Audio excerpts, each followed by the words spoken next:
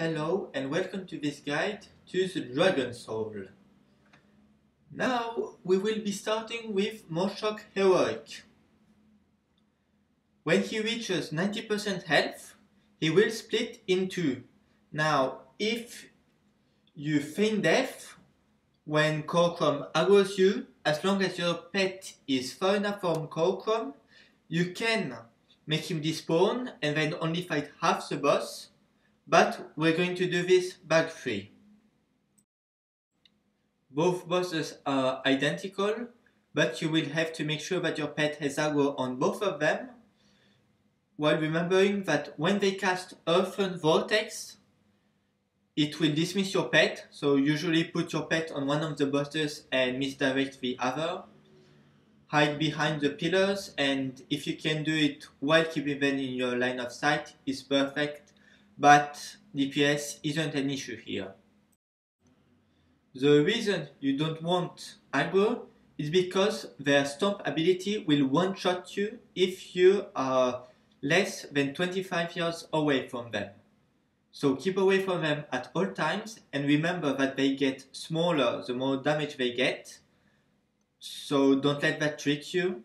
The best idea is to have a range display add-on. Finally, you will have to deal with the crystals. Now, the crystals don't do that much damage, and they do a lot less damage if you're standing near them. However, when they explode, they will bump you, so make sure that they don't bump you near the boss, or you may get hit by a stomp and die. Both bosses share health. However, if you're tight on the enrage, then you might want to DPS more shock, because as long as he dies, even if you wipe, Kor'krom won't respawn. All in all, he is an extremely easy boss, and you shouldn't have any problem with him. And if you do, you're probably not geared enough for the rest of the instance.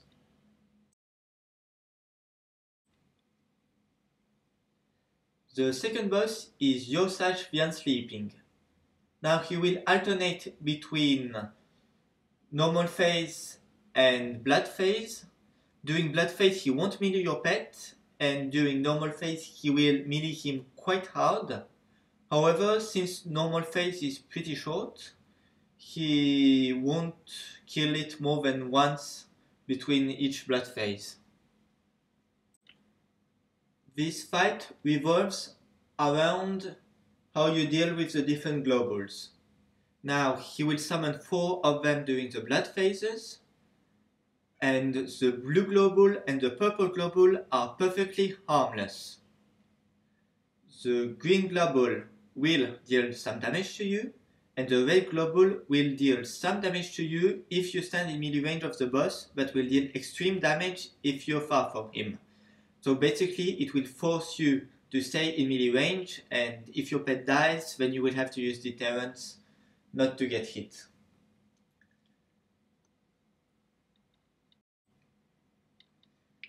However, you will never need to kill any of these globals. The dangerous ones are the yellow global, which will cause him to deal more damage to your pet, and therefore if it wasn't dying before, it may be dying now. And then it will also increase the rate with which he uses his abilities, a bit like if he had the Assurance of Consequence trinket, which means that if it's combined with the red or the green global, you will start taking more damage. And finally there's the black global. This one is kill on sight. If it reaches the boss will spawn a lot of ads that have no aggro table, and for bursts of damage in random direction meaning the only player there. So you really have to kill every black global that spawns, and if there is no black global, you will have to kill the yellow one. Now, the most dangerous combo is if you have to kill a black global, but there are also a yellow, a green, and a red one. It will mean intense damage on your hunter, so you can't really afford to have your pet dying right now. So it's the moment where you will have to use your quintuple last stand. Also, if you are having trouble with the enrage, remember that there is absolutely no need to kill the last set of globals, since he will enrage right after. And also, at worst, you can afford sometimes not to kill any global as long as you don't have red, blue, and yellow at the same time.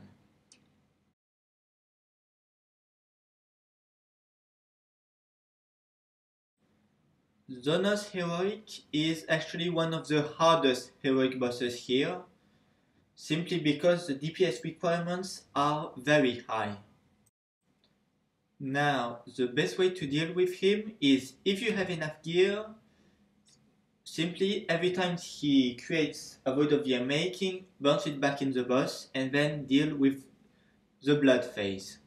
However, if you don't have a lot of gear, you're going to need to spend as much time as you can on the boss, which means that you sometimes have to let a void of gear making hit the wall, and then it will deal a little damage, but it will also mean that for a minute and a half the boss will keep milling your pet, and the problem is that he deals more and more damage as time passes.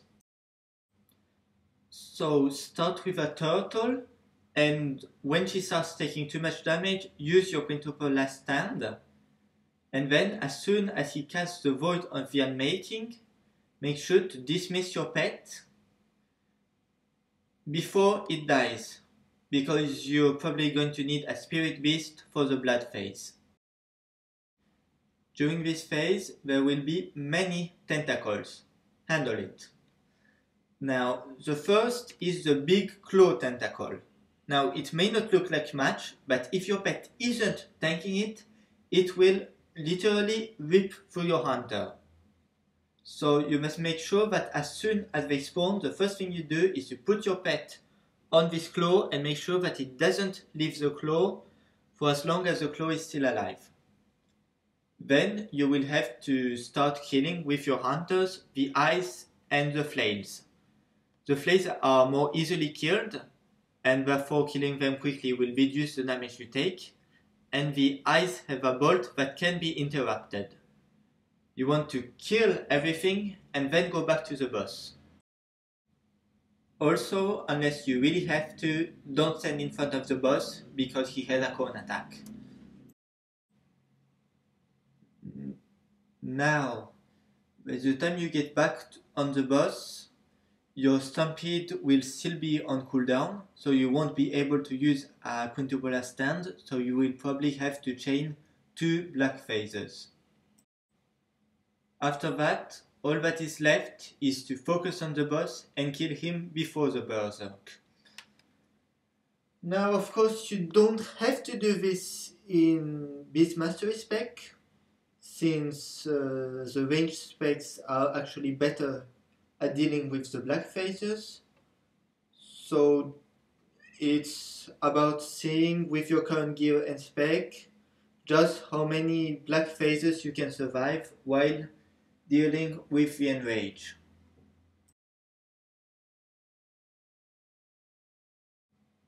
The fourth boss is Hagara the Stormbinder. Now, before attacking her, you want to make sure that she's wielding her frost axes, so simply pull her and feign death until she responds with them. During the first phases, you want to stay clear from the bubble in the middle, kill the crystals, and avoid the ice waves. However, this time you will sometimes be slowed and even rooted in place by the ice patches and the burst that she puts on you.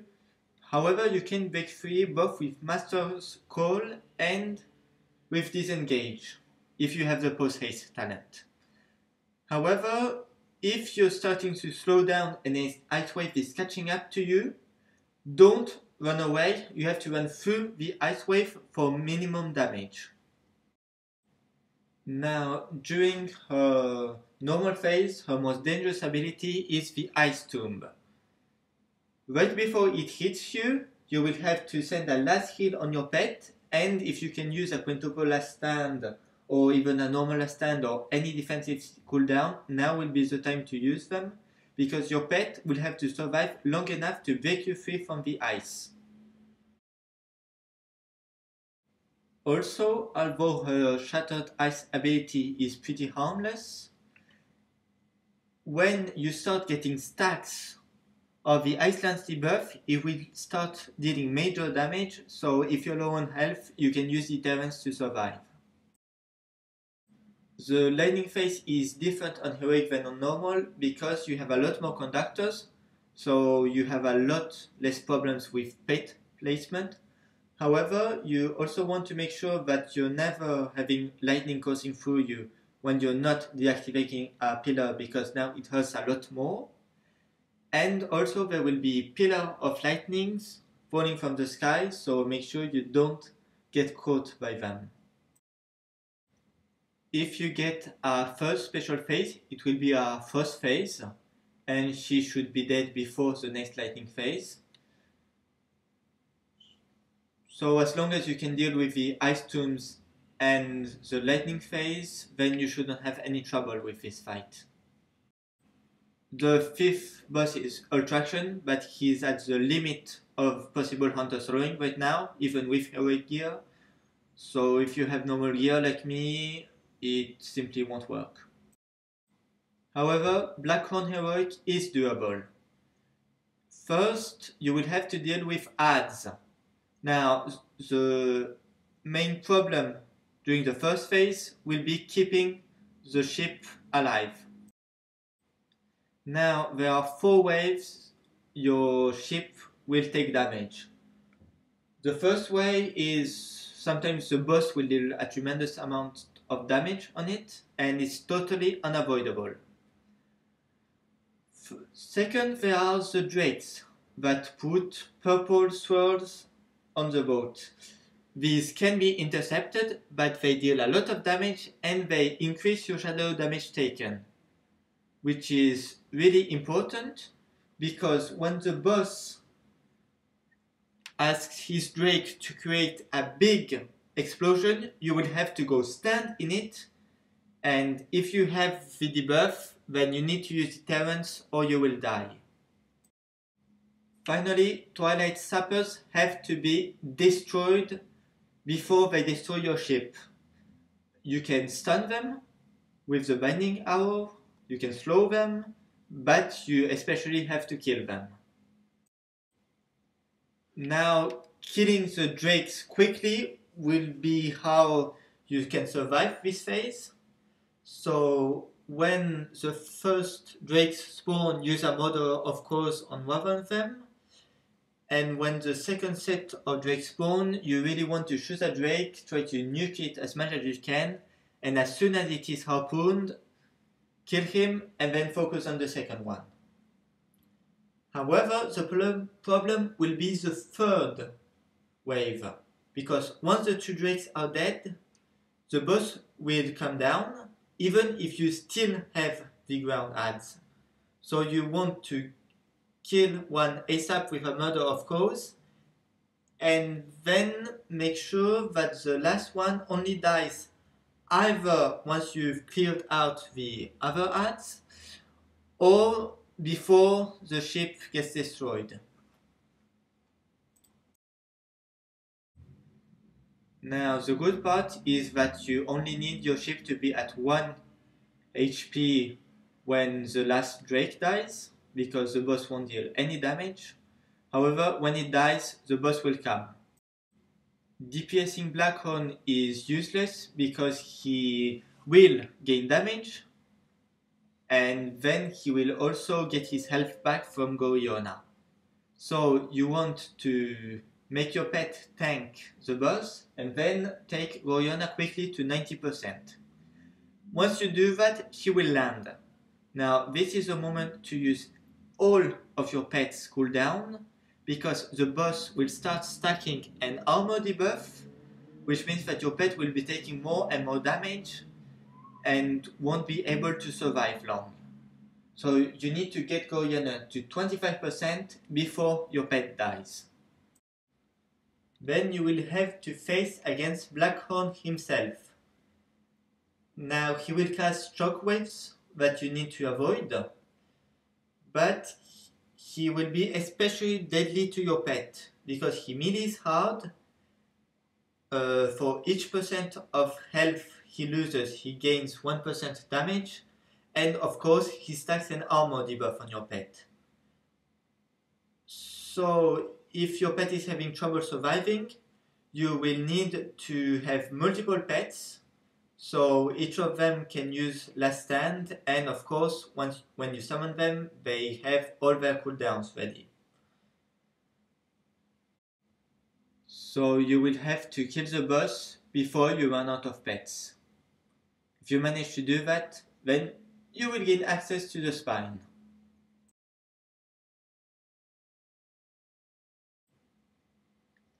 Then comes the spine. Depending on the personality, you are going to like it or not. But yeah, there's a lot of randomness in this fight, and then the barrel rolls are just horrible. You will want at first to destroy 2 corruptions and do a barrel roll. Then simply kill a 3rd corruption and make an amalgamation spawn. Put the amalgamation on the other side as the living corruption, and then you will want to start DPSing him. Now, this is the moment where things will get difficult, because you need to have some sort of boss mods that makes a countdown to barrel rolls, because you will need to quickly move from the right side to the left side every single second of the whole fight.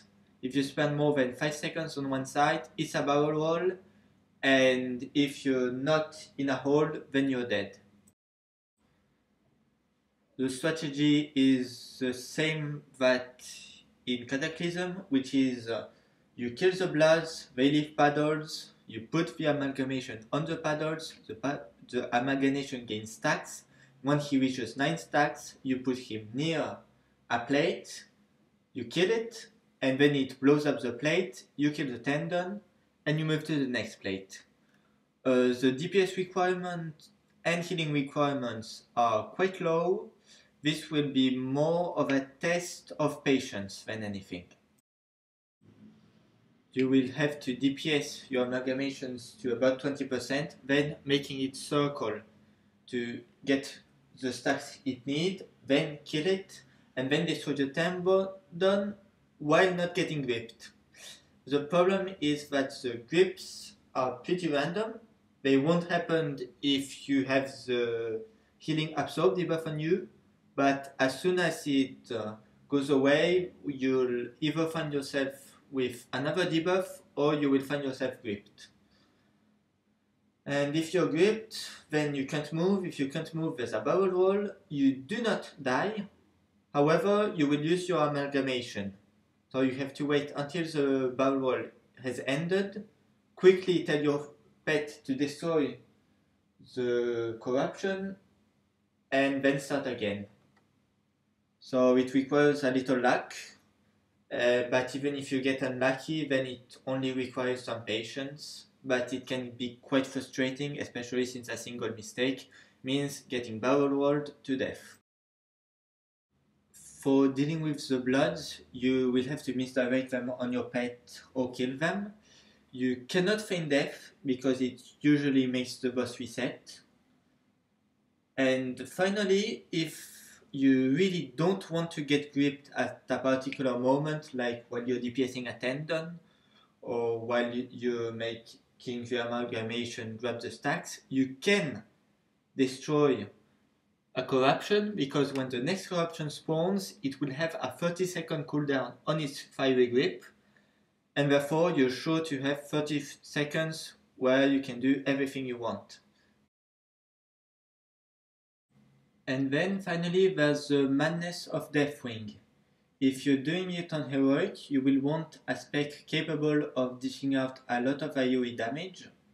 So either go Survival or Beast Mastery with Blink Strikes and Feel of the Hunt, because you will really need it for the end of the fight. The first 4 platforms will be roughly the same.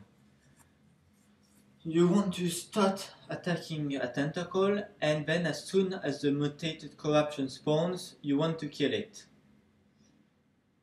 However, it will cast something called Impale, and you must make sure that when it casts it, you feign death, or you will take immense damage. You will also sometimes spawn a corrupting parasite. However, you have to ignore it since it deals really low damage and it will die on its own.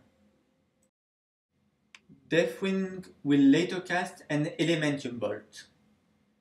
Now, this bolt deals a lot of damage.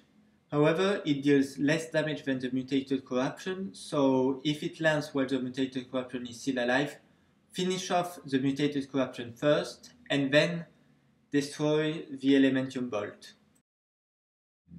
Then he will Hemorrhage and summon Regenerative Bloods. Now, these are a bit tricky to deal with, since every time they reach 100 energy, they regenerate. So while AoE them down is pretty effective if you have enough DPS, if you simply do not have any bursts or anything, you will have to start picking them off one by one, while keeping your powerful attacks for when they have finished regenerating, or just before they finish regenerating if you think you can kill them beforehand. Once the tentacle reaches 70% and 30% health, it will spawn blistering tentacles. Now, this will be killed by Alexstrasza, so simply don't worry about them. Sometimes they survive with a little health, but then you can just shoot an arrow at them and they die. Also, when the boss starts casting Cataclysm, the tentacle will take increased damage, so make sure to blow all remaining cooldowns, because the tentacle must die before it finishes casting. Now, as far as platforms go, I preferred to start with Ysera, then Calegos, then Nosdomu, then Alexstrasza. However, you can also do Ysera, Nosdomu, Alexstrasza, Calegos. It depends on your DPS. If you do Calegos first, you will lose some DPS. So only do it if you aren't too tight on DPS. However, if you do Alexstrasza first, then she won't take care of the blistering tentacles, and since you won't be able to DPS them simply because you won't have the time, you might take a bit too much damage. So just see what you can how much you can DPS and how much you can survive, and find the combo that works well for you. However, be extra careful when you switch platforms, because your pet won't follow you, so you will need to dismiss it if he isn't with you each time you reach a platform, or he will just take too much time to reach you, and you might lose a lot of DPS that way. However, no matter the order, once you've finished all 4 tentacles, phase 2 will begin. Now, if you're overgeared, you might be able to kill the boss right here, right now. However, if you're not, you'll probably have a little problem with the enrage, which means that you will want to live through it all long 30 minutes of it. To do that, first deal with the ads that spawn. The elementum fragments are easily killed. Simply use your dream ability when they are going to hit you with their shrapnel. And then the elementum terrors will spawn. Now, these are pretty dangerous because they have an extremely powerful DOT they put on your pet. So you want to tank both of them in the time slowing zone, kill one of them as fast as you can, and then kill the second before your pet dies. At worst, if it dies, you can always just raise it, but you will still have to deal with these elemental terrors very quickly. Then DPS the boss to 15% health and stop attacking it. Some congealing blood will spawn, they will reach the boss, don't touch them, and the boss will go to 25% health. Now he has a corruption bar near his nameplate, and you want that corruption bar to be at 0. Now sometimes it bugs, it doesn't go back to 0, and therefore you have to get him to 24%, and then the bar will reach 0. And in fact, if you get him as less than 20%, his energy bar will start going up, and you will be taking too much damage to survive, because once he berserks, his damage output is multiplied by 10. At 0 energy, it's laughable. At 1 energy, you can barely heal it, and once you reach 2 energy, you're going to die quickly. At worst, if you do that and you really want to survive, you can try pushing him quickly to 15 energy, popping deterrence, because as soon as he hits 15 energy, you will start taking 150k damage per second, and let the congealing bloods put him back at 25%. However, the best way to do it is to get him to 25%, then deal with the adds while trying to do as little AoE as possible on the boss, because you will have to wait 30 minutes for the berserk to fall off,